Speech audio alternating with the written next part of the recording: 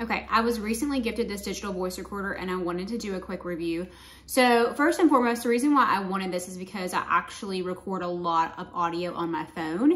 And if you are a student, if you podcast, if you're doing anything, like if you're listening to lectures, even if you're just recording really anything, this is really a much better way to record than on your phone because your phone uses a lot of memory to record audio.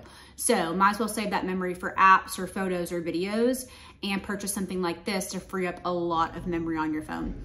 This holds up to 128 gigabytes. So that is 1,600 hours, which is a lot of audio.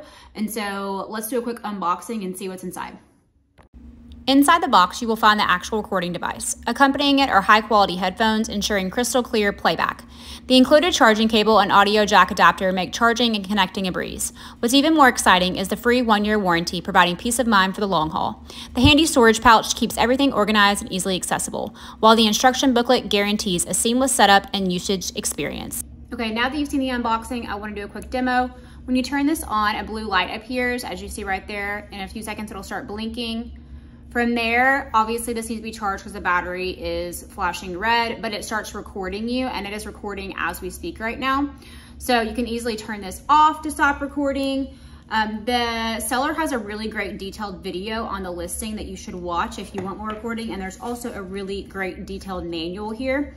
But if you want to listen back to your recording, you would just plug it up to your computer with this port.